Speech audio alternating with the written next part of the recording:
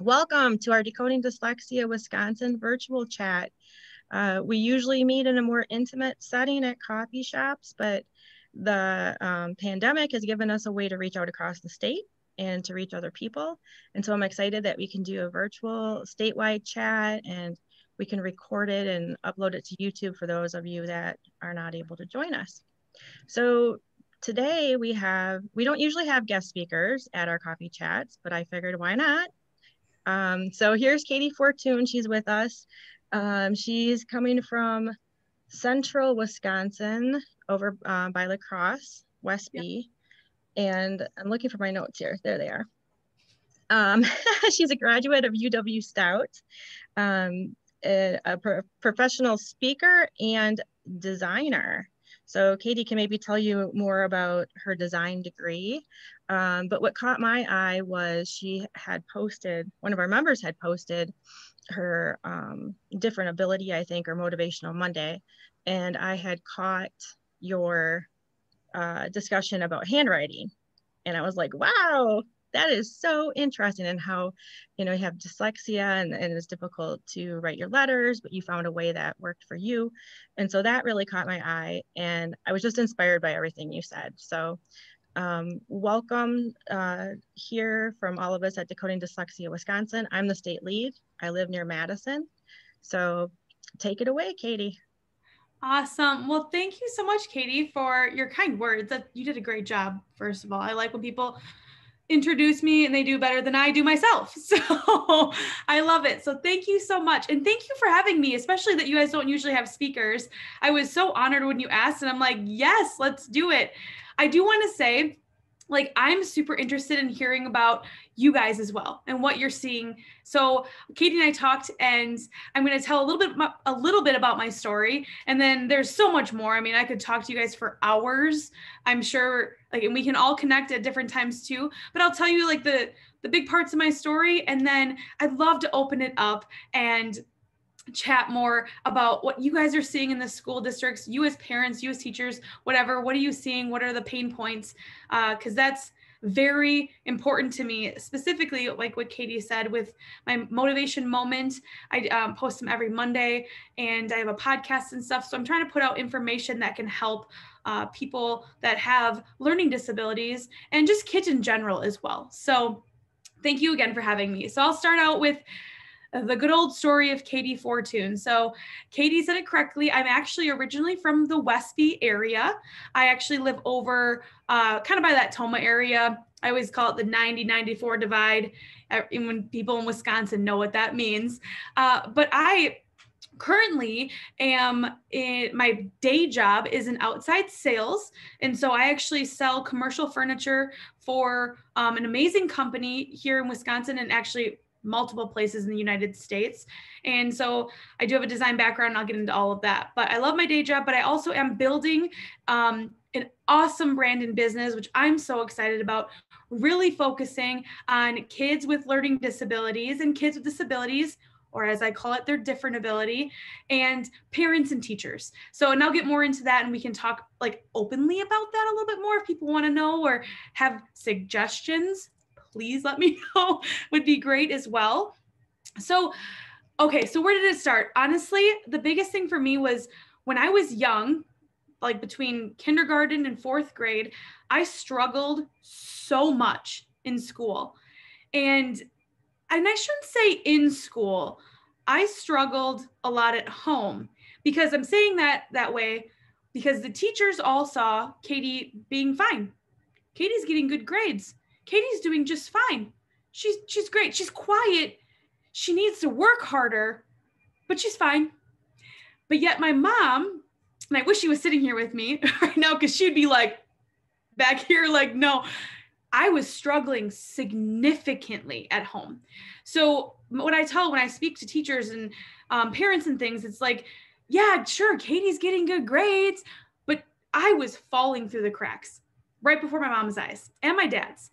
And my mom's like, this is so crazy. And looking back now, being 32 years old, I was struggling in school. I was scared. I felt, and I hate these words and I'm sorry, but this is how I felt. I felt dumb. I felt stupid. I felt like there was something completely wrong with me and I did not talk.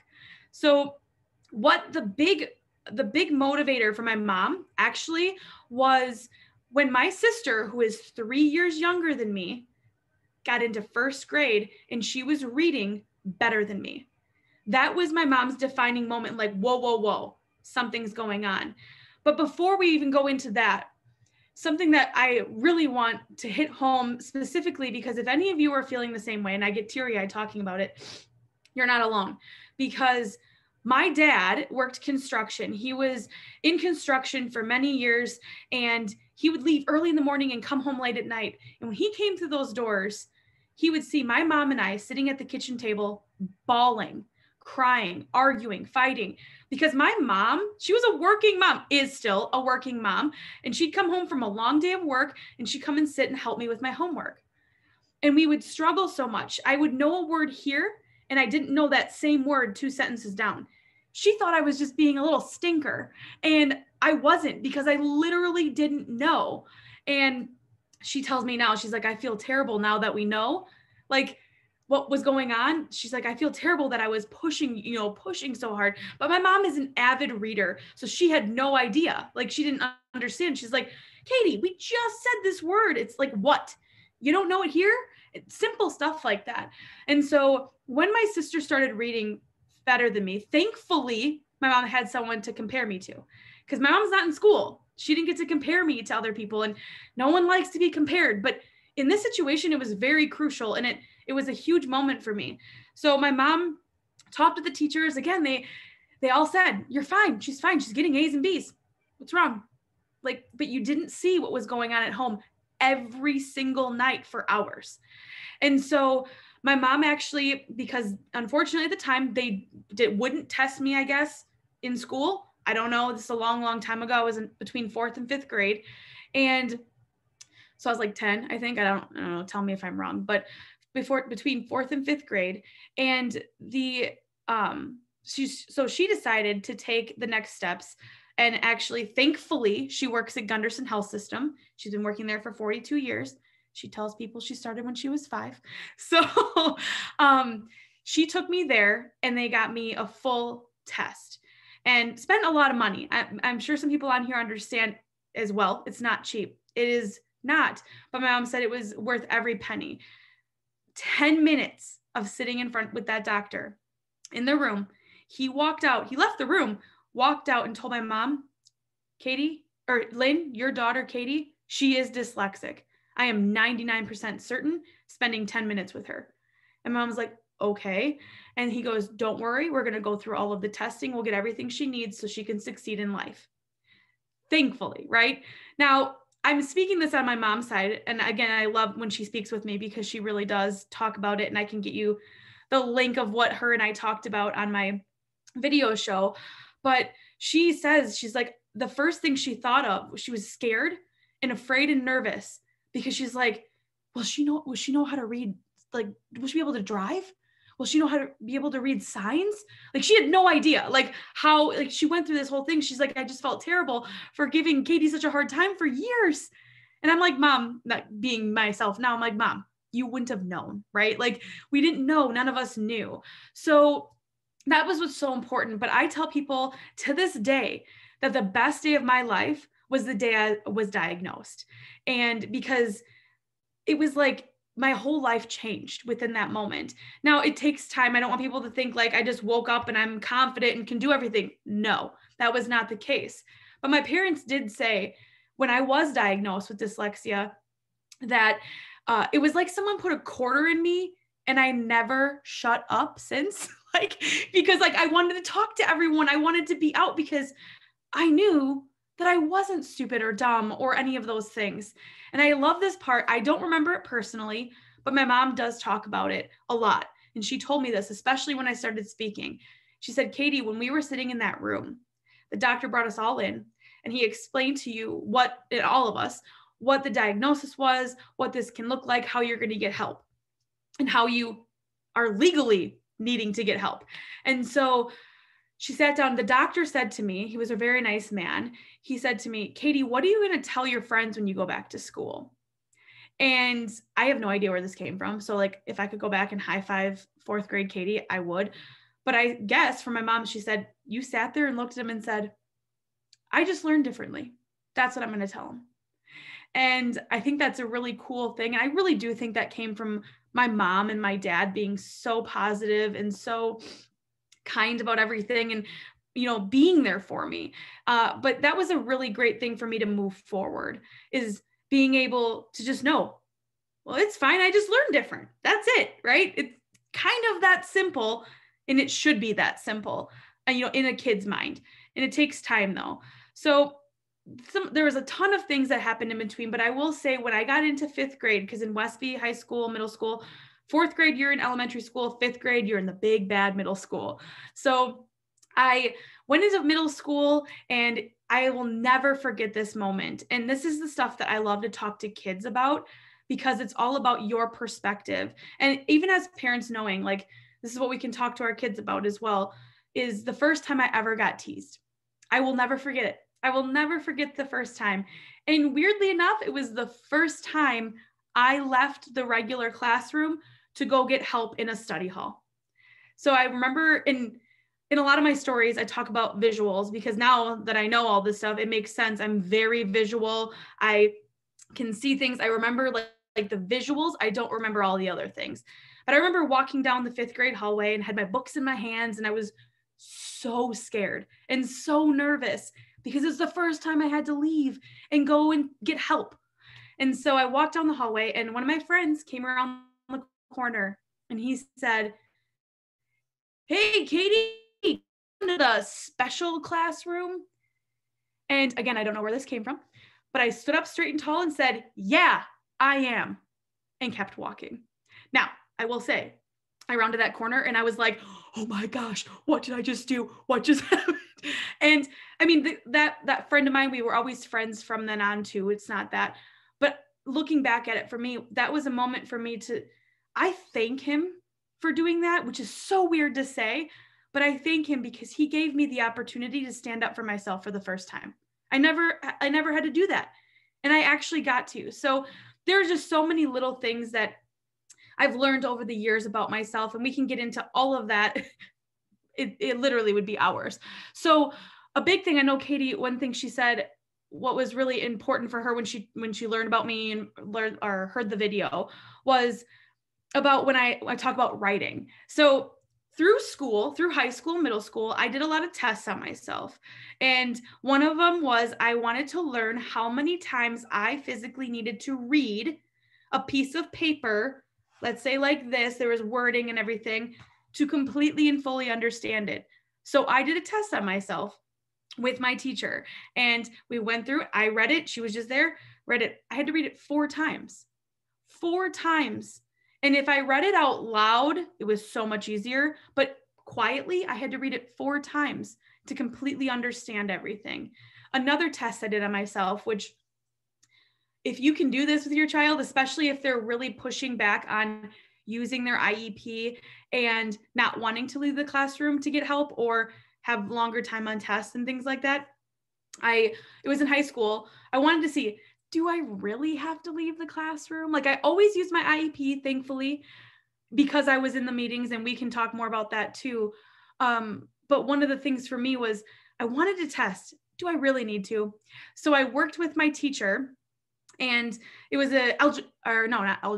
geometry. So we did a geometry test. I did the test in class with all the students. And then I did the same test, obviously different numbers and stuff, out of the class without students. And in class, I remember I was sweating, scared. The second I saw someone stand up, I just started filling in answers as fast as I could, because I didn't want to be the last one. But I wanted to try really hard on the test, but I was also super embarrassed that I was the last one getting the test done. When that first person stood up, I looked down and I'm like, I'm on page 1 still. What the? And I just, again, it kind of felt like I was stupid again. So I did the whole test. I don't remember the exact grade, but I super did not pass. And then I did the test outside of the classroom by myself. I read it out loud to myself. I didn't even have someone read it to me. And I got an A because I had the time and no one was bothering me and scaring me around me, like getting up and moving the test, like all of that stuff. So those are just a few things I did. And there's a lot more as well that I did that really helped me learn about my disability so I could advocate for myself in the future. And I talk so much on self-advocacy. It's super important to me. And that's something I am striving with this business to help kids in learning about themselves, self-advocacy, all about IEPs because they're super important, and so much more. Now, the thing about the writing, I was very lucky to be able to go to college. I know not everyone is able to go. We took out loans. Good Lord, we could talk about that for days as well.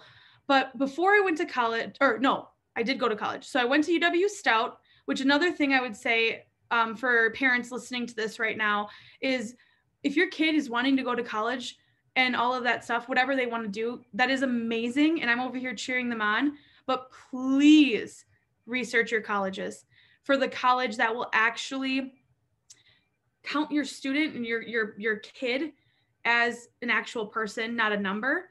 I was really grateful that I had a great aunt. Her name was Katey Fortun. She told me, like, this is something you don't tell someone in like 11th grade. I said, I'm going to go to this school, and I'm not going to name the school because I don't want to throw anyone on the bus. I'll have a conversation side stream of that. But I'm going to go to the school and I'm going to be an architect. And she's like, no, you're not. Nope. And she was really bold. I love her. And I'm like, what? And she's like, no, you can go to these different schools here. And I'm like, and of course my parents listened to her and like we're on her side. So like, she's like, you got to go check out UW Stout. And I was like, why? And she's like, because you're not going to be a number. They have one of the best disability services in the state for kids with disabilities, and they will get you the help you need so you can succeed through college. And I was like, fine, I'll go look. Long story short, love Stout. Went through Stout. One of the things I also would encourage people on, especially if your kids are young, even if they're in high school, middle school, it doesn't matter. They're still young to me. When they're young, have them start practicing advocating for themselves. Have them start practicing. It may sound silly and weird, but here's an example.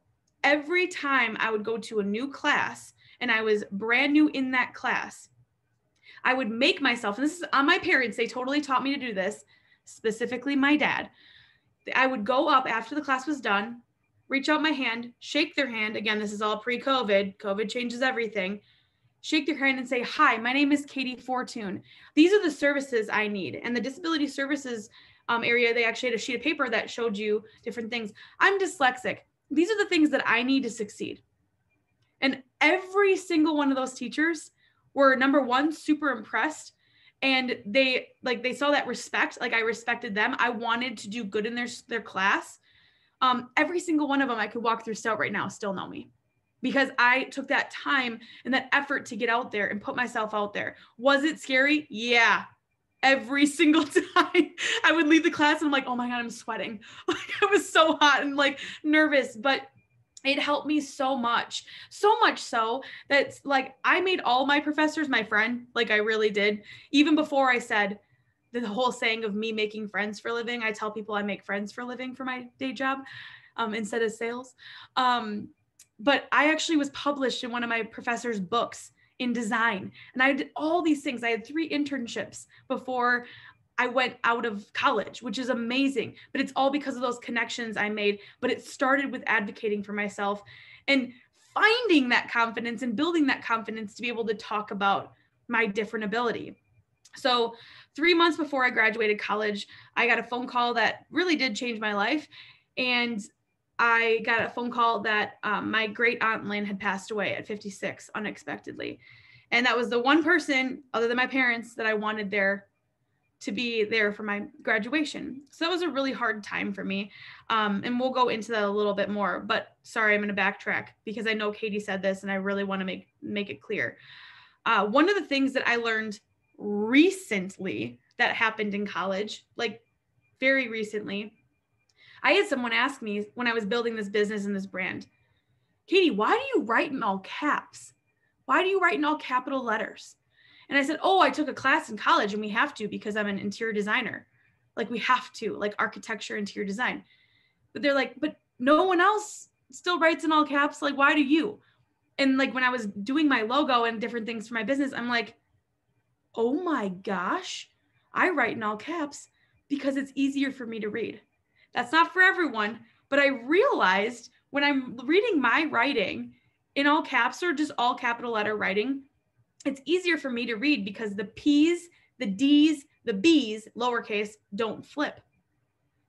Like I was like, like what? It was crazy to me. And again, it doesn't work for everyone, just saying, but that was something for me. I'm like, oh my gosh. So when I'm writing in all capital letters and I'm reading in all capital letters, it doesn't flip as much. So I can read easier and understand things a little bit easier. So that was one thing that Katey had mentioned that I have a video on it, but it was mind blowing. And this is not years ago. This was like this past year, I realized it. I'm like, whoa, that's crazy.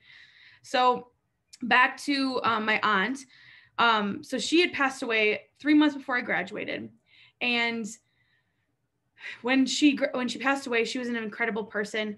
And she had a celebration of life party. And this is where my speaking career started, honestly. I actually just had someone ask me yesterday, how did you start speaking? Well, the first time I ever spoke was at her celebration of life party. Her best friend, Kim Little. Both of these names are in the disability services all over the place. Like they're great. They're from Viroqua area. Kim Little got up and said, anyone want to speak about Lynn and tell a story? And it was like an out of body experience. I was sitting there like in the room and there was a ton of people and I could just feel my hand go up. And I'm like, what are you doing? Like, I didn't want to speak, but my hand told me I was going to speak. And then I told the story about Lynn and how she told me I couldn't go to that other college and whatnot. But that was my first speaking event, I guess you could say. And after I left there, I had this overwhelming feeling that I had to keep helping people. I had to keep pushing and do this. Now, did I jump on it right away? No, I started speaking in 2012 to different like classes and students and different events. I do a lot with TIG and CISA 4 and all the different CISAs and stuff. But now, in the last 2 years, I'm like, okay, I'm going to make this real and build a business on this because I have this like feeling that I have to keep telling my story and helping others share their stories so no one's alone. So that is longer than I expected to talk, sorry. There's so much more that I can talk about in that, but that's the gist of my story. The big part is the struggle and that it's real and that you're not alone. It feels like it. And that's why I told my mom recently, I said, I think it's really cute, Mom, that you want to retire and all. You can retire, that's fine. But when you do, you're going to come work for me and we're going to go on the road and you're going to tell your story and I'm going to tell mine. So that's something that I'm excited about. But I'm here. I really want to learn more about you guys and what you're seeing in schools. This is kind of stuff Katey and I talked for, I don't know, how long did we talk the other night? Like an hour? Like, I feel like. I don't know. My husband was like, dinner. I'm like, are you still talking? I'm like, I don't know. We're still talking. I know. Chad comes in. He's like, are you? I'm like, I'm on the phone, dude. Like, leave me alone. But it was something that I'm like, when I've been learning more about what people are seeing in parents, teachers, kids, even, what are they struggling with? What do they want? That helps me because I want to keep building things that can help support parents and kids mainly. And of course, teachers, like fill in those spots that are not being taken care of, I guess, in schools, specifically with disabilities. And oh my God, I could go on a rant about that. But I'm not gonna. So first of all, does anyone have any questions for what I said or want me to clarify or go in more on anything? I would love to just chat, get the coffee chat going. Yeah, so if anybody has questions, you can type them in chat, or if you know how to raise your hand, you can raise your hand or you could unmute. So I didn't even realize you guys were chatting the whole time. Oh, I have a lot there were people saying they had to head out, but it's being recorded. No. So yeah. Okay. Anybody have any questions? I guess this is Dawn. Kind of our story and where my questions lie. And I don't know if this is the right forum or just to start it. My son is 10, he's in 5th grade. And ever since, I remember back in kindergarten, last day of school, I volunteered. We went to the park. The teacher gave me a Ziploc bag. There's 3 other Ziploc bags on the table. It says, this is some special reading material for him for the summer. And I was like, oh, interesting. Didn't know he was behind in reading.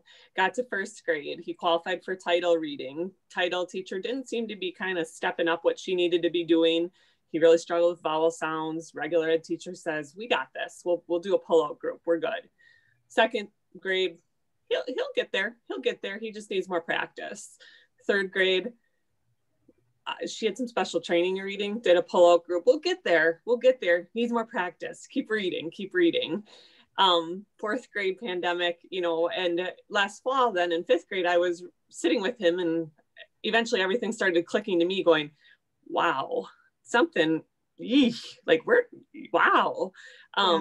Then I started kind of researching dyslexia and said, he meets quite a few of these tick boxes. So he just got to neuropsych a month ago, came back with a mild dyslexia, and reading some of the stuff that I'm seeing online, he's very, very, very mild compared to some cases out there. He doesn't struggle too much, but I can see when he needs to read, write, spell, it's super stressful for him. So, my question is, I called the school psychologist and said, he's not bad enough for an IEP. I totally understand that, but like, what's a 504? And because my concern, okay, 5th grade, 6th grade, he'll still be in elementary, but 7th and 8th, I don't necessarily want, I will, but I don't necessarily want to call the teacher, okay, Lucas, he has these learning issues.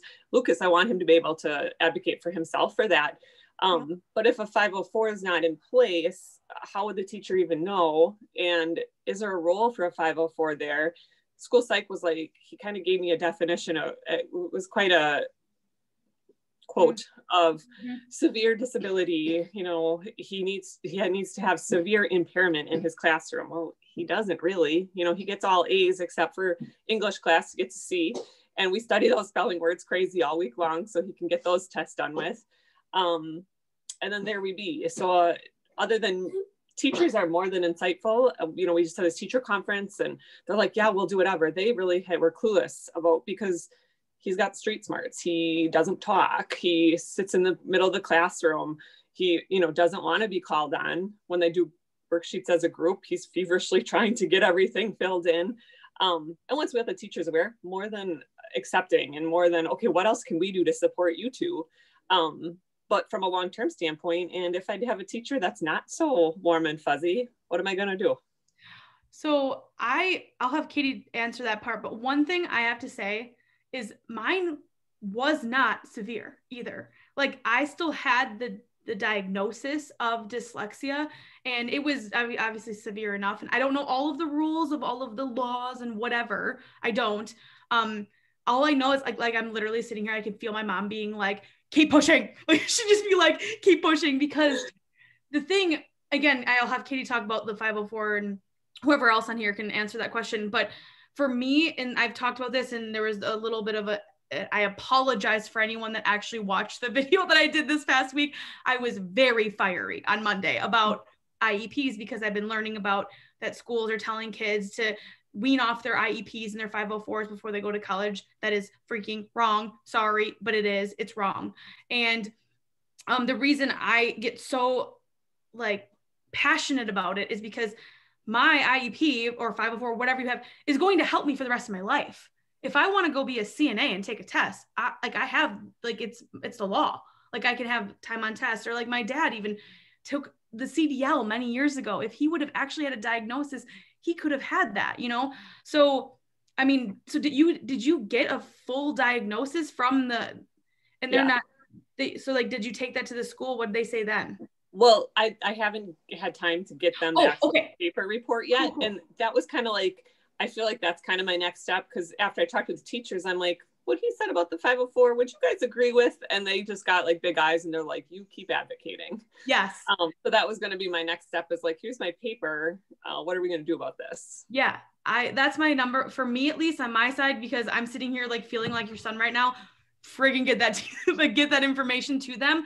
Because I talked to another professor just recently about all of this stuff, and she said that she's finding so many students that aren't even knowing that they qualify for these stuff or these IEPs and 504s in college, even when they have them in high school. And so like this girl almost failed out of college, and thank goodness this teacher was amazing. It's like, something's wrong. Like, you really love what you're doing. Like, I don't understand. She's like, well, I had an IEP in high school. And she's like, what? And she's like, why aren't we using it here? And she's like, I didn't know. And I'm like, no. So then that's where I was like, I have a lot of work to do. So, but that's, for me, it's just for them for the rest of their life, whatever that looks like. And so they can have whatever accommodations they need to succeed, will be able to go into what they go into, as long as you keep it up to date. Now, Katey, I'll let you talk. I know you probably have better information than me. Well, I mean, I have questions for Dawn. So did they run a complete evaluation for a suspected learning disability? Did the school psychologist do formal testing? No, we got a diagnosis through neuropsychology, and then I haven't gone any further with the school. So there's cut numbers for scores to qualify for a specific learning disability. It's written in state statute. And if they don't qualify for an IEP in specific learning disability in reading, they can qualify for a 504. And does a 504 have a cutoff? Like, is that a testing and a score cutoff? No, I think that's just, no, that's more general. Okay. Yes. So, but I mean, the first thing I would do is request all of his testing that they have been doing at the school, standardized testing that they've been doing, STAR, iReady, MAP, whatever they've been doing. I would request all of those testing scores to figure out when they knew your son was struggling. And then, are those tests like given to all kids, or are they just, yeah.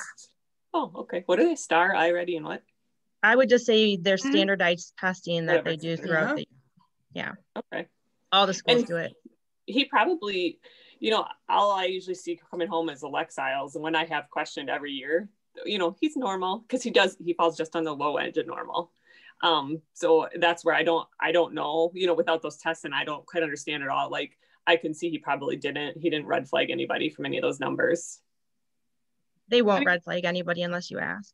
Yeah, Katey's so right. They won't. And that's where, like I said, I seriously just wish my mom was sitting over here, because she'd be jumping over me to get out of this. She'd be like, hold on.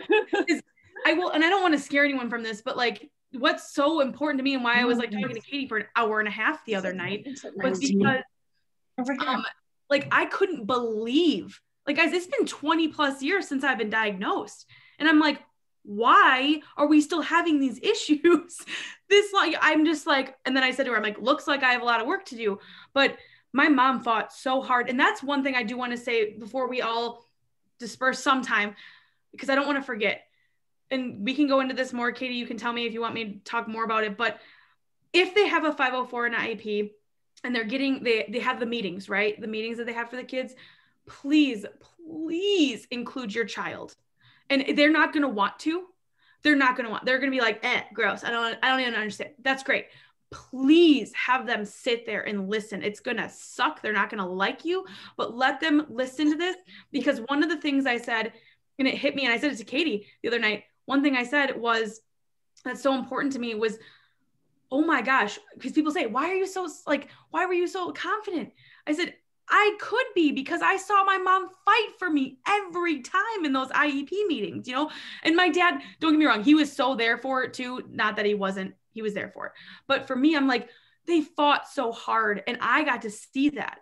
And then it helped me learn that, like, my mom's saying, no, we're going to do it this way. She'd be like, oh, you want to? No, she needs more help, whatever that looks like. And so she didn't know any of that stuff either. I want you to know that she learned along the way. That was so blindsiding to her too. Like, wait, why wasn't she tested? Why wasn't this a red flag? So if anything out of this whole conversation, please include your kids on the IEP meetings for the rest of their lives, until they don't have to go to the meetings anymore, a senior year, when you're done out of college, or you're in college or working force, whatever you're doing. Please, because it helped me. And even though they're going to say it doesn't, and they're going to be like, that's stupid, they listen. They see you fighting. They're going to be proud that you're their mom or their dad, because you're fighting for them. So that's my one thing. Susan, did you have something to add? My husband has a question. Oh, okay. Yes. Hi, good morning. I am Marcelo. Morning. And I I actually, Susan and I struggle with our youngest kid. I'm a speech therapist. That's my training. However, I do not practice that. I practiced like over 30 years ago. I recognized the signs of dyslexia in my kid early on, and we pushed the school to have tested. And they, at that time, they say they don't test for dyslexia. And I feel kind of guilty now for not pushing myself more to them to get the help she needed early on. The school tried different things. They put some reading specialists for her, and she loves to read. And that because she grew up in a bilingual household, they also will try to give ELL assistance, English language learners, used to be called English as a second language before. We thought that she doesn't need that. She English is her first language. She was born in here, so she doesn't need a ELL. But my question is to speaker, how will you address what will you suggest for a kid who is being diagnosed with dyslexia, is kind of reluctant to accept that, and is not really, it's not like she's kind of still in denial of that, and perhaps a little ashamed of being like that, and not advocating for herself.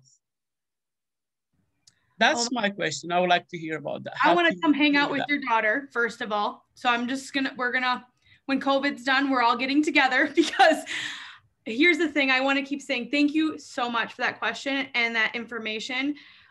It wasn't easy. I don't want anyone to think that Katey just is like, yay, I'm dyslexic. No, like I fought it. I didn't want to be different. And that's one of my biggest goals now and that's why I call it a different ability. I do it for the kid. That's the only reason. I do that for myself and for the kids.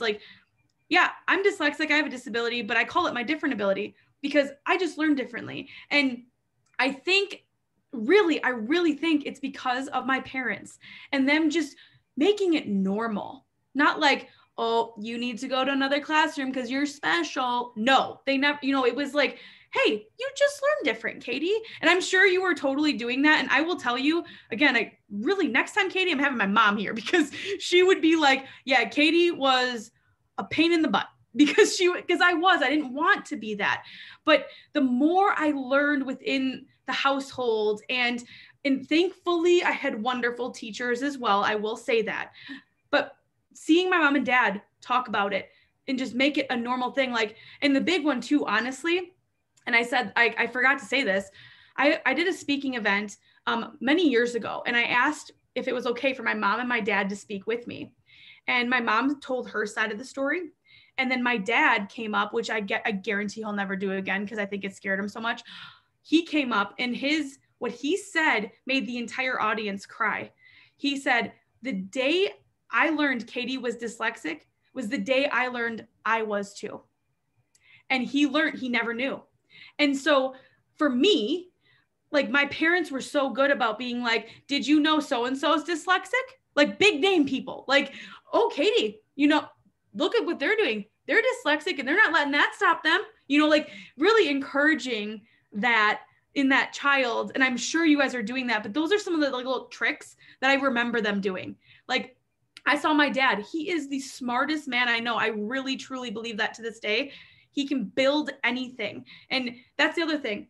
Finding things that they love to do. I loved Legos. I loved playing on The Sims back in the day because that was cool. I loved all of these things because I could visualize and build.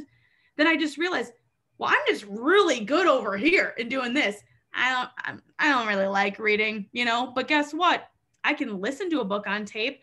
So I think and also have her and I can hang out. That's another thing. So, but having that and seeing people that are maybe like her, right? And what are they doing with their lives? What are the things that they're doing?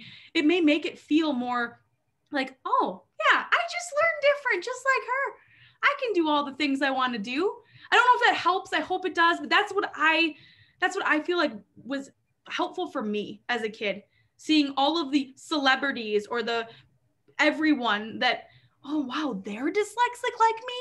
Cool. You know? So I hope that helped. Thanks for the answer. It does help. You know, she's young yet. I mean, she's still a teenager and figuring out things in her life. And obviously, you know, I hope that she will. I mean, she's going to cosmetology school. She loves doing that. And you know, it's struggling yet. But I guess that she will. As she ages, she'll get the courage to. I wouldn't say that she's in denial yet, but I think she's still a little bit. I don't even know if the word is ashamed. I guess a little afraid to let the teachers know that what condition she has. So, but we don't want her to her vocational training to go through the struggle she did while she was in high school. So, thanks for the information and for answering my question. You know, and there's a lot of work to do yet in the educational system in this country here and in this state per se, because I believe that every school should have a speech therapist in there early on to diagnose them early in kindergarten, so they'll get the help they need early on, and not just when the kids start getting in trouble and then try to figure out what's going on, and then given the help they think they need, but it's not addressing the root of the problem. So it's not like they can't read. It's like dyslexia is a problem with decoding. The brains, they just don't decode that. And a reading specialist is not if he's not trained in dyslexia, he will not know that. Yes, the kids learn to learn, like my kid did. She loves to read. And she will read and read and read and read. And then if you're not paying attention to it, she will just switch one word to another word just because they don't want to get stuck in there. So thank you for that. And you know, dads are also involved in these too, although not like participating in meetings like this. Yeah. You know, and I do want to thank you for all the things they're doing. Hopefully, that what's going on right now will help the next generation, so they don't have to suffer through that how our kids are going through. Yeah. But then there's a lot of situation in there. It's not just with teaching, but it's a political issue and is economical issue, because they sadly it depends who is loving them. You know, because they need to probably, the reading specialists, they think they're gonna lose the job because they're gonna bring other people who are training dyslexia to do their jobs. Shouldn't be that way. It should be, you know. That's why they have people like us. Let the reading specialists get training dyslexia so that they know how to help them better. Yeah, but you know, we live in a different political issue right now that it's a lot needs to change. I agree with you. And guess what? That's why they have people like us, awesome parents like you guys, and awesome parents that are like stepping up for their kids, that are they're not going to let this happen. So we have to keep moving forward together. And I think that's so great. So thank you for being amazing parents and being there for your kid. That's that's the number one thing that I tell my parents. They were always there for me. That's it. And I'm so grateful. Thank you so much. And keep being there for her, because you're doing great. Thanks for asking that question. All right, we have 2 more hands raised. Carrie? Katie, why don't you take the other one first? Okay. I'm going to tell my story. So. Okay. Jay Shug? Yes. Hi. Hi. Go ahead. Well, I guess my child, who is now an 8th grader, could kind of be an amalgam of the previous 2 people who asked questions, and that's not surprising, of course. Again, she's an 8th grader. She has a 504. And my question, I have a couple of questions about, I'm concerned about her transition into high school. Because I think all of this just snowballs with the homework load and et cetera. And I wondered, when you mentioned earlier about researching colleges, I'm wondering what you recommend. Is there a website? What kind of resources are there out there so that you can research colleges? And then the other question I have is about foreign language requirement that's needed for college and what insights you have for that. It's really unfortunate because my child would love to do sign language, and it is offered within the school district, but at a different high school. And that would not work for us, and it's not offered virtually, is what I'm being told. So she does want to take a foreign language. She's taken 7th and 8th grade foreign language, and she said to me, and she's getting a B in it right now, and did last year too when they were in person. But and that's the kind of student she is. But she just said, I can try to figure out how to put these letters together and the words, but she said, it's meaningless to me. It does not mean anything to me. So I'm wondering if you have recommendations about the foreign language requirement. She is signed up. She signed up for Latin for high school. So we'll see how that goes. But I'm curious about your insights for both those questions. First of all, your daughter's awesome because foreign language can go out the window for me because I was like, nah. Yeah. Like, and I'm glad she's like, that's amazing. I will tell my little story about foreign language, and then Katie and Carrie and anyone else that wants to tell me I'm wrong and you can't do that anymore, let me know because it's been a long time. But what I actually did, because I actually did not take a foreign language, and again, I have a diagnosis with dyslexia, an IEP and all that stuff. I was worried because one of the colleges I was going to apply for, this is like, I didn't take foreign language in high school at all. And my amazing disability services teacher, and she's actually on my podcast, I think in a couple weeks or next week. And we talked about this a little bit. I'm pretty sure I have to edit it today. We talked about that. And I said to her, I didn't take foreign language. What I do? She goes, what you're going to do is you're going to write a letter and you're going to connect it with that, with your application to that college. And I actually applied for University of Minnesota, and you have to, they don't even look at you. Back in the day, they may have changed it. They won't even look at you if you don't have 2 years of foreign language. And I think my first time I took my ACT was I got a 21. And nowadays, I think that's not even that great. But back then it was actually pretty decent. But to get into UW Minnesota, it wouldn't have flown.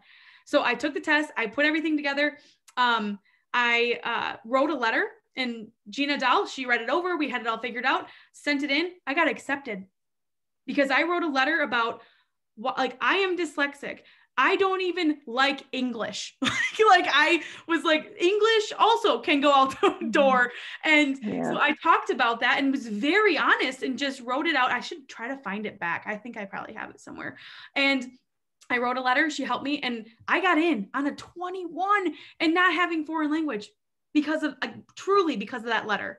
And so number one, even if it's not like the way you should do it these days, like if you guys all tell me like, we can't do that, do it anyways, because like, what are they going to do? Say, no, you can't do that. Like, okay, fine. Well, she just didn't get in then. But that is one thing I did put with all of my applications into college, every college I applied for. And I got into every single college that I applied for because I put that letter in there and I put it out there and explained it.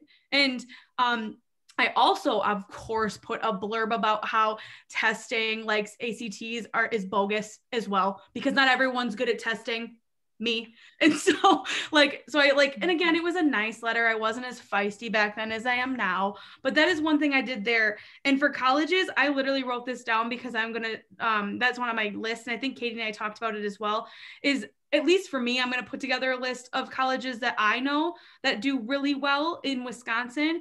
And I'm working on trying to partner up with some of these colleges. I will say, hands down, still no, to this day, Stout is one of the best, like with disability services. Because one of my best friends, she just is finishing her master's degree. She has a learning disability and she worked in the disability services department. So they are still one of the best, but I'm going to put together some of that and kind of maybe collaborate with some of you others. And then we can put together a list. I'm sure there is a list though. Isn't correct, Katey, or no? There's not a list. Not a great list. Well, then I'm going to do it. Yes. I just wanted to follow up with you, Katey, because my daughter just graduated and just want to tell you that once they turn 14, they're considered career ready when they turn 14. And so we were in a larger school district, but we were in Nina Joint School District, but my daughter was assigned, because she had the IEP, was assigned a case manager. Okay. And so I don't know if you said your daughter had a 504, did you say? Yeah. So she'll still have a 504 team. You still have a team. So you might want to press the school a little bit more just to find out about what under a 504, what the career readiness piece of that is.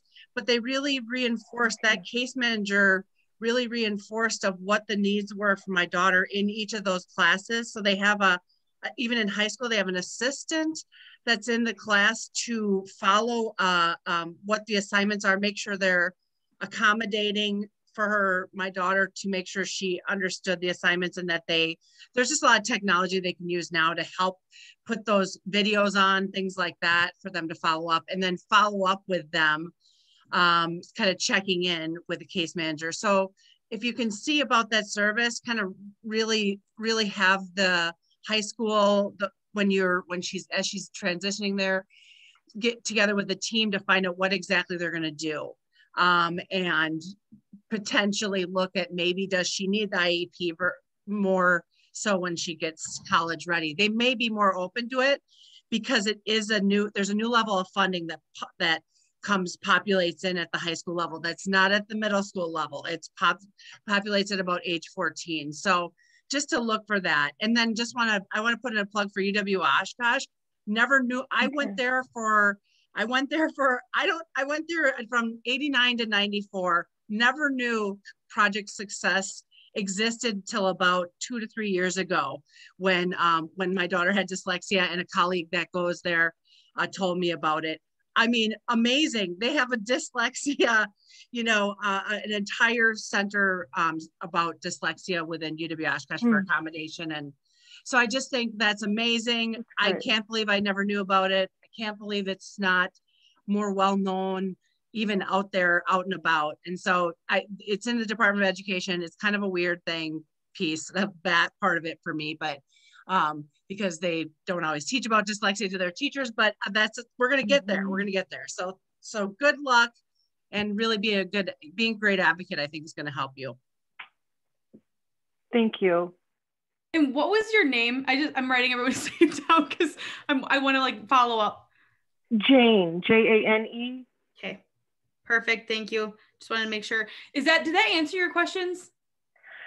Yes, it's it. Listen, we're all in the same boat of just feeling like we're in a room that's not lit well at all.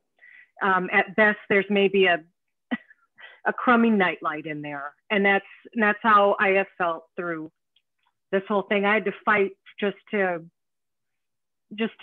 get the 504, because like Dawn, the participant who asked a question a couple people ago, just my child is the same. She has never been flagged, all throughout grade school, and I was dismissed completely out of hand. The small testing that they did for her, they said she qualifies for nothing. She gets great grades. She's very attentive, all this. So, the 504 that I fought for her to get was completely based upon my going, again, just like Dawn, to a neuropsychologist and getting that assessment done. And also having her with private tutoring with OG, but privately. And I'm somebody that was able to do that. But there are so many people out there who do not have the ability, the resource to be able to do that. And that to me is just the great sadness. Well, crap. Now I got to start a nonprofit and get a bunch of money so all these kids can get tested. Thank you for making me have another thing on my list. No, you don't, Katey. They're already getting tested. Parents just need to request the testing assessments because they're not telling the parents. So we need to do a public awareness campaign is what we need to do. It's state law. Yeah. Well, I do know, I have heard from other people too, though, that it is, some school districts are terrible at, like, just absolutely terrible to actually, like, Jane, what you just said, like, that is very valid. That's why my parents went and took me somewhere else, because it was like, oh, it's not a big deal. Like, oh, and it's like, what the freaking frick? My mom just felt like it was like time wasted. You know, she's like, I can't, my kid, I've talked to so many parents. So yes, we're going to be aware of that for sure. But then I'm going to have this secret place that everyone can come and be able, if they needed to get their kids tested too, because I just agree, like that, or I agree, like, oh, it should be that way. And yeah, public awareness, that's another thing. Yeah, it's so hard. And even trying to argue for an IEP and a 504, they said, well, she doesn't qualify for an IEP at all. And they said, and she does so well in school, and even her MAP testing, and you referenced that, Katey, which was helpful and good to mention, you know, about looking at those scores. But I said, you know, look at the processing speed. Her processing speed was less than 5%, like in less than 5 percentile. It was, and I said, how, you know, this is just so evident why we're into some of these, you know, issues. And my daughter's very introverted. It's a great struggle to try to get her to advocate for herself. And that's just her nature. And some of that may go to the processing speed. I understand that. It's all rolled in together, but it's a difficulty. So it's good to hear other people here on this forum today and to hear your input. Jane, you get your daughter to contact me, okay? Because I just want to connect and like round myself around all these kids to be like, let's do this together. And that's like my biggest goal. I literally have a new t-shirt I just put out. It says, yes, I'm different, #not sorry. It's so cool. Like being able to just talk about it, and it takes time, but you're doing such a good job being an awesome mom. I just have to say that. You're being such a, oh gosh, good job. Thank you for answering. So I put in the chat, we have a survey that everyone can fill out. I'll email it out again. If you joined us off of the Facebook post and you didn't register, if you can just put your email in the chat, and then we can add you to our newsletter list. I just wanted to let you know about that opportunity, and I will email the survey again afterwards if it's easier to do it later. I think Carrie, you had your hand raised still. Hi, yes. My name is Carrie Ballman. I work with Katey. I'm co-lead for Decoding Dyslexia of Wisconsin. I also am huge in advocacy. So I kind of wanted to like touch base on a couple of the questions that were already asked, but then also quickly, because my story could be like Katey's and it could be forever, and I would be sitting here 2 hours later still telling my story. So I'm going to quickly start with my story and try to do a very short version of it. But my son, who is now 11, grade 5, was diagnosed with first ADHD and then second dyslexia. We had 2 neuropsychs done with him. So the first one came for his ADHD, and then he was also red flagged in that first neuropsych as having dyslexia, but he wasn't formally diagnosed. So when we went to school, he was struggling in kindergarten and first grade with more of like behavioral. It wasn't bad, but it was like he would throw crayons when he got frustrated, or he would rip up his paper when he got mad, and he would, you know, get angry and yell. And so the school recommended, which technically they can't, but they recommended I look at ADHD for behavioral issues for him. So, but they didn't. I went and did it ourselves outside and paid for the neuropsych. So we got him diagnosed and we got him medicated, and his ADHD was 10 times better. He went from being the child to blowing up in school and getting angry to being the child that sat there and like just really didn't say much and not acting out, things like that. But his reading and his math and his writing just plummeted. I mean, it was non-existent from day one. So once the medication was in and we had the behaviorals out of the way, I decided to push harder for reading and math and writing goals. And we were told that he did qualify for an IEP at that point. They tried to push for a 504 as well, but I pushed harder and made sure that he got the IEP instead of the 504, only because I wanted goals implemented into the IEP, not just accommodations, where I think that's the difference between a 504 and an IEP. The main difference is that if you have a child who is like Katie or Dawn, like your son, or Jane, like your daughter, where they're floating on the surface. Are they struggling? Yes, but if you're not looking for the school to like give them pullouts and to build their reading to back, to try to close a gap, then a 504 would definitely fit for that purpose. I mean, an IEP is, I've always told people to push for an IEP as hard as you can, but if the school is gonna outright deny it, then a 504 is just as great for accommodations. Taking time on tests, having breaks, separate classrooms, things like that is wonderful. I mean, it will help tremendously. With my son, those accommodations were great, but he was so behind on reading that even if we would have put accommodations in, he still wouldn't have gone anywhere. So I wanted to have goals. I wanted the school to fix him at that point, is what I was looking at, is I wanted them to fix him. I didn't want to have to go outside and get tutoring services, and I didn't want to have him tutor outside of school after being in school for 8 hours. I didn't want to have to pay for tutoring. I wanted the school to do it. That's their job, in my opinion, is what they were supposed to be doing. So I pushed for an IEP. They did not do an SLD IEP, which is specific learning disability. They put him under OHI, which is other health impairments. And that he covered with his ADHD.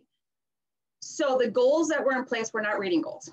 They were, the child will pay attention for this certain amount of time to be able to read this amount of a text. Well, it wasn't teaching how to read, it was just making sure that he sat there and actually read it and paid attention long enough, but the goals weren't in place for the actual reading part of it. The decoding, the encoding, that kind of stuff. So we continued to fall farther and farther and farther behind. They implemented gum to help read. So the child would chew gum during reading so that he can focus longer and be able to read the text that was given to him. And that was probably the turning point when I was like, you seriously, in front of the whole group, I was like, you seriously think you're gonna give my child gum and it's gonna help him read? Like, sure, it might help his attention because he's focusing on chewing on something, but it's not gonna help him learn to read. Let's put it inside there and then tell him to sound out a word.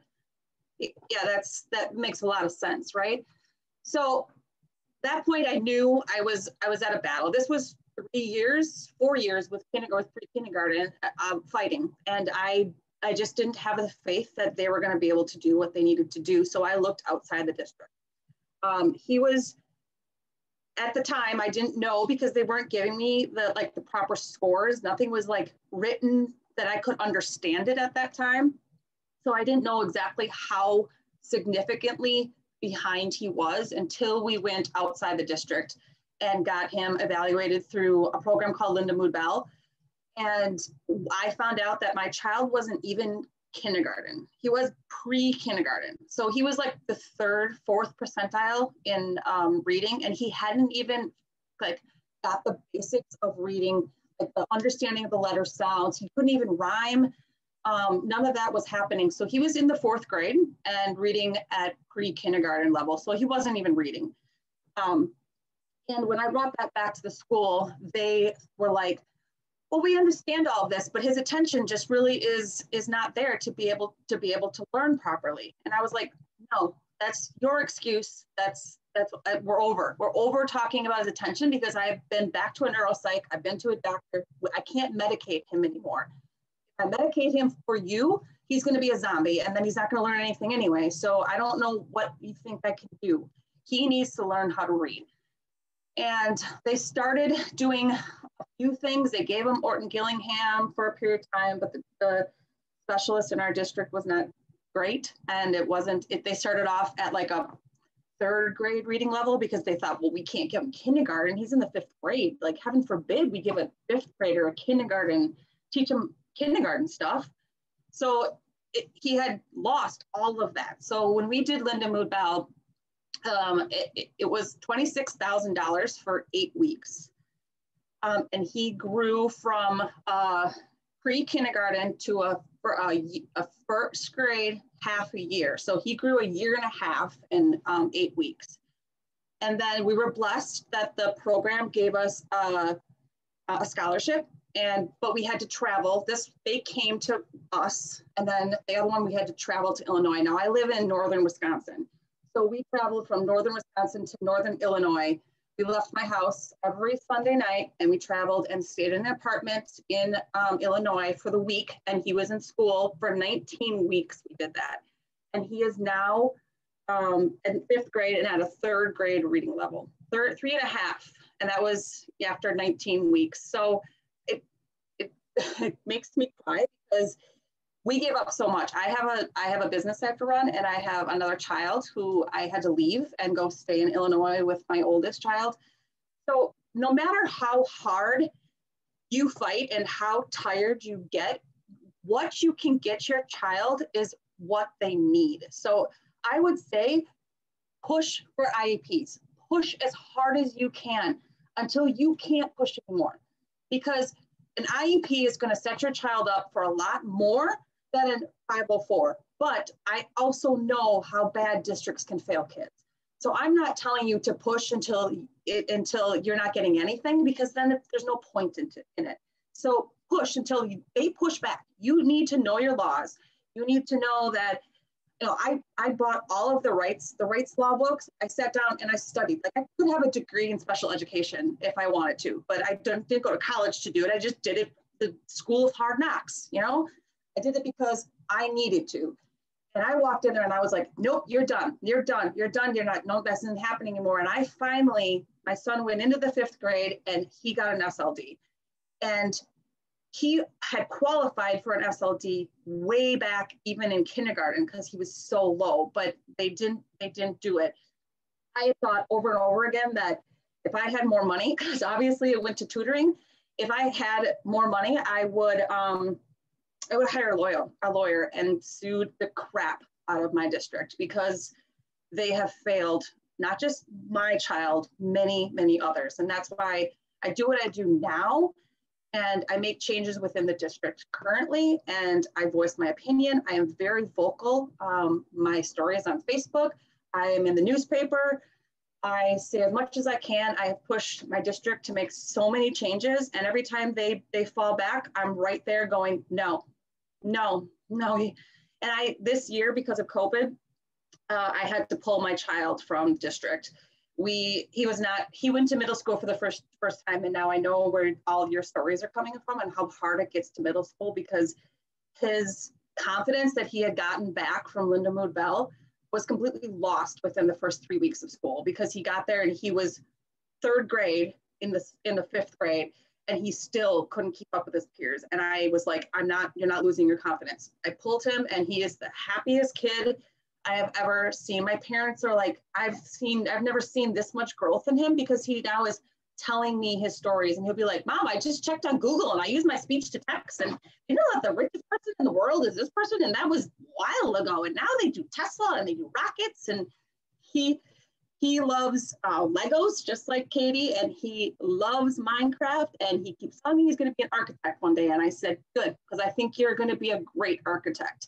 And we just met with a friend of ours. Their child is just diagnosed with dyslexia, and my son sat down with them and told him how good it is to be dyslexic, like the good parts about being dyslexic. And I cried. I was just like, dude, my child is my hero. Like, I've learned more about how to advocate and how to be a strong mom because of him. He is my hero. And I wouldn't change anything for the world.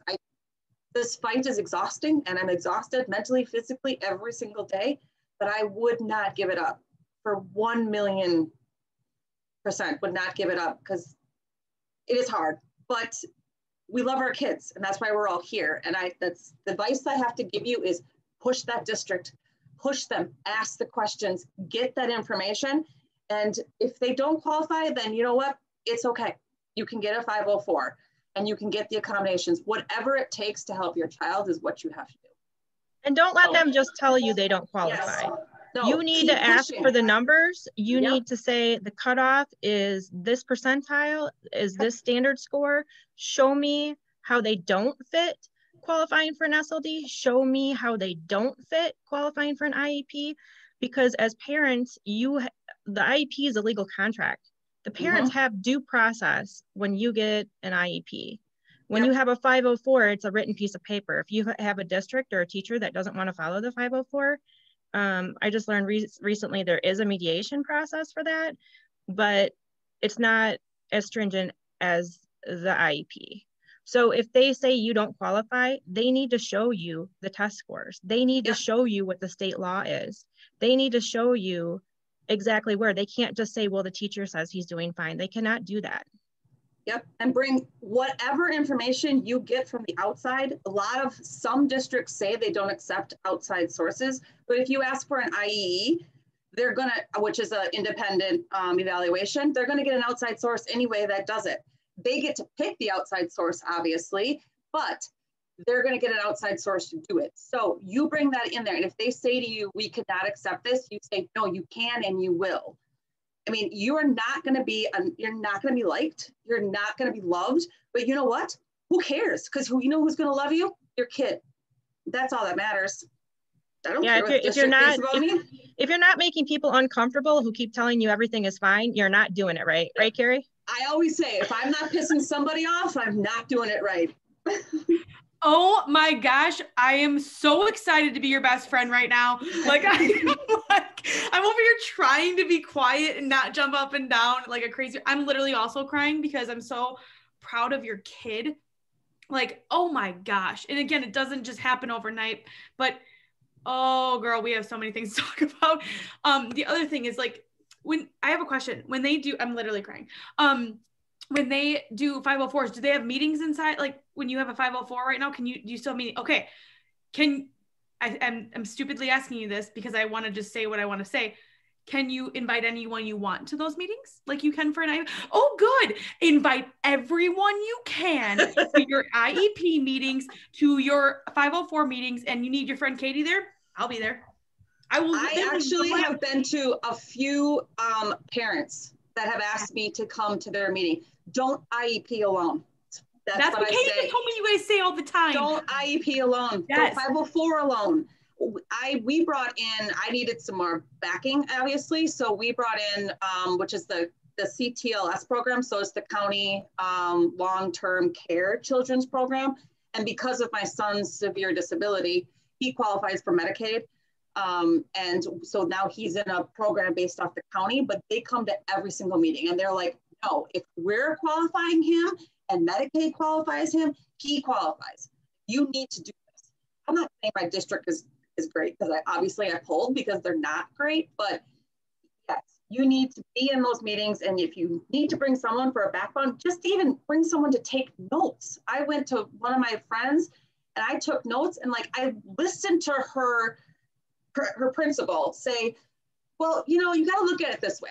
We have kids that their guts are hanging out. They've been cut open and their guts are hanging out, and your child just has a broken arm. So we need to triage this. And I stopped. I didn't say anything until then. I stopped and I was like, whoa, I'm glad your child's arm is just broken. Like, I cannot believe you just said that. This is a child we're talking about. This is not triage. You don't get to triage kids. You don't get to pick and choose who's good and who's bad. Like, they have a problem. They have broken arms. You're just going to leave it broken? Like, come on. What would you do? I love what you said, Carrie, too, though, about when you said, like, isn't that your job? Like, that's when that video, again, my video, when you guys go look at it, I'm sorry. It's like, it's really aggressive, Katie. Oh, I loved it. I was like, yeah. I was just like, but I felt that way. Like, I feel that way. It's like, isn't that your job? If I didn't do my job, I get fired. I'm just saying, like, if I didn't sell furniture, like, I get fired. Like, so, oh my gosh, this is giving me so much, like, I'm sorry. This is terrible to like bring it back to me. Like, thank you all for everything you're telling and you're sharing right now, because this is like also really making me sad because the system is still so terribly broken. But it also shows me that, gosh darn it, I have some new friends that we're going to go kick some doors down together and change this for the entire country. Like, Wisconsin's first of all, because that's where we are. But this is I've had so many people reach out to me since I've been putting myself out there and saying like, hey, this is my story. This is what it is. And then people are like, whoa, it's worse. And I'm like, what? Like, I tell my aunt, unfortunately, her kid, like my cousin Emily, didn't actually get what she needed because she was in high school. And my aunt came to my mom and said, I see signs that like Katey talks about. She's like, go get her tested. And they went and did that, whatever. The school was fighting. It came to a point that I called her when she was driving to her IEP meeting and says, don't make me come down there. Like, I was like, you tell the school district that if they don't do what you say, Katey Fortun's coming. And she goes, Katey, I don't, I'm like, say it. They know me. And so, yeah, that's what I did. It was very aggressive, but it's real. But you don't have to do this alone. I mean, you're going to feel alone. That's what my mom says. People reach out to her all the time and contact her. Not that she knows everything, but she's the mom that says, keep going. You can keep doing it. Like, because her fighting for me is, you can see me here. Like, I'm like, not to like blow my head up, but I'm pretty darn successful in my job. And I've been working really hard. And those are the kinds of things that you need to do. But it's because of my mom and dad. Like, they fought so hard for me and they showed that I could fight for myself. And that's what's so important for these kids is to know that they can fight for themselves too.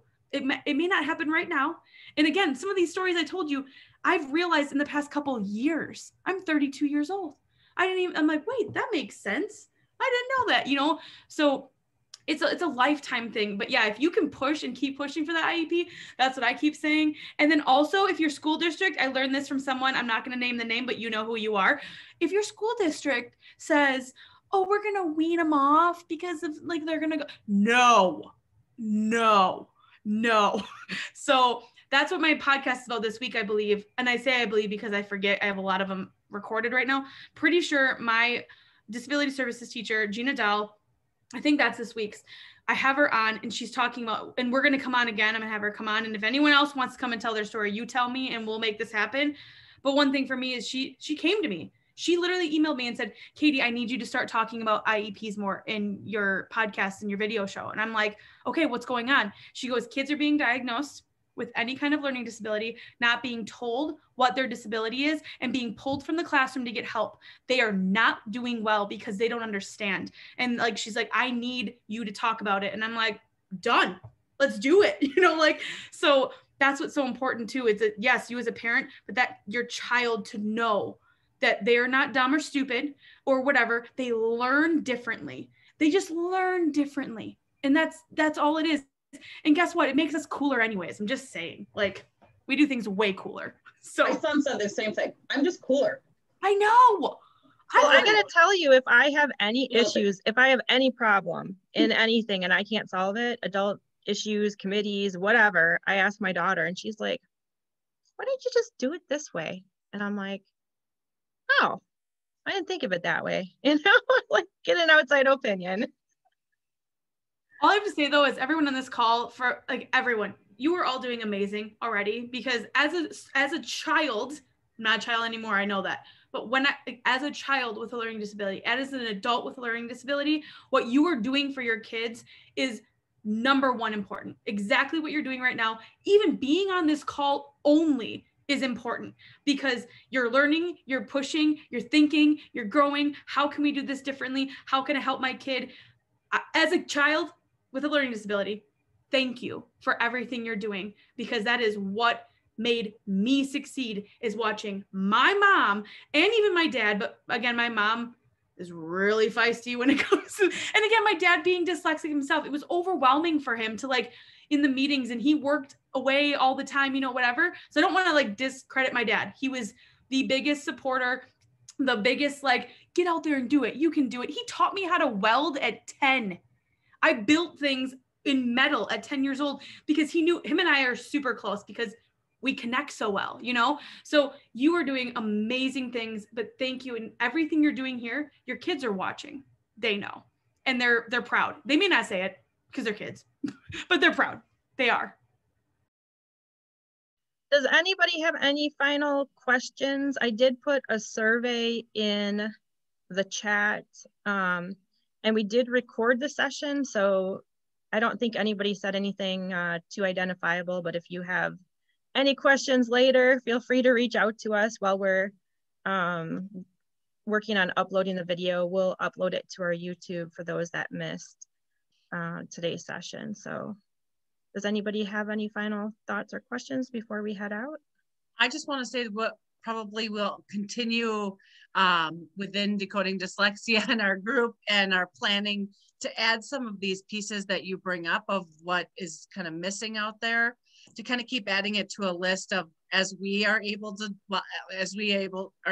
either find from other people who've put it together already, which is often helpful, or we're able to put it together and kind of get more resources. And we're trying to make it as accessible on our website as possible, like easy to read, easy to find, all those pieces, because there's so much out there, and we want parents to find it easily and not have resources kind of be the, or your education level be the determining factor of finding it. So we are looking at that, and we're also looking for more representation on our committee all the time, because this is a heavy lift, and we're all of us are volunteers. So anyone have any interest in that, please reach out to us, because again, the more people we have lifting in a lot more places, the easier this is going to go when we really have to do even more more lifting on policy, and policy is kind of what's going to turn the tide on some of this. So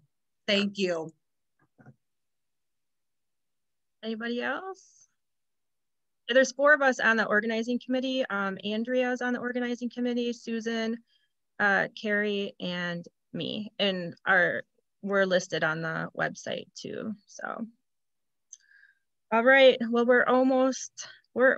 we're good for time. We could talk for hours. Like when we do coffee chats, Katey, I was gone so long one time, my husband's like, "Are you coming home for dinner?" And I left. It was like an 11 o'clock chat. And we just had such a long conversation. I think it was 3 or 4 hours later. So well, I love this. This has been so amazing. And just thank you again for asking me to come and speak. But please, anyone reach out to me if you have, like, I'm trying to learn because I'm not in the school systems. I don't have a child. Like, I want to go fight for all the children. Like, that's what I tell people. I'm like, I'm not having kids because I need the energy to go fight for all of the rest of them. Like, that's not the only reason, but one of the big reasons. And I'm like, that's something that's so important to me. So please, like, I have Instagram, Facebook, YouTube, reach out. I have a website. Go on my website, send me a message. Any information, and you might be like, oh, it's small, it doesn't matter. Yes, it does. And it's super helpful for me. Even today when we were talking about what schools, Jane said that. It was like light bulb. I'm like, I need to put something on my website. It's going to have all the schools. It's going to have links. It's going to have contacts. And I know we can, Katey, you and I can partner and things like that as well. We're going to do that. Don't worry. But like, I'm sitting here like, how more can I do this? Because the more I'm speaking around different places and people can get help, the better it is. And we all have to do it together. Like, no one's alone here. Like, let's all like arms around each other. Let's like kick the doors down like a little army of people that are never going to let anyone stop. So I just I'm so honored, and I'm just so grateful to have met all of you today. You guys are amazing people and everything you're doing. So, thank you so much. Thank you. Thank you so much for being with us, Katey. Yes. All right, everybody stay warm. Have a great weekend. Thank you, everyone. Bye.